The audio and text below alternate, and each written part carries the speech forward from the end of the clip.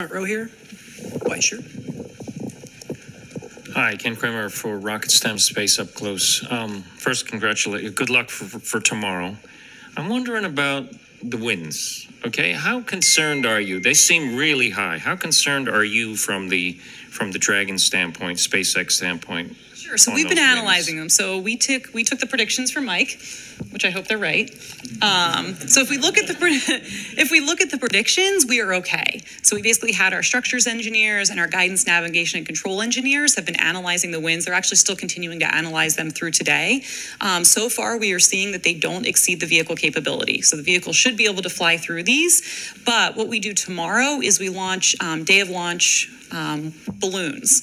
And what those will do is measure the actual winds as the balloon travels up. And so when we get that data, we can see, okay, was our prediction correct and we're still covered, or are the winds higher than we were predicting, in which case we may have to scrub. So what we'll do is basically we won't know until tomorrow until we start getting those balloons released. Is there anything you can say about the Super Draco test you conducted a few weeks ago?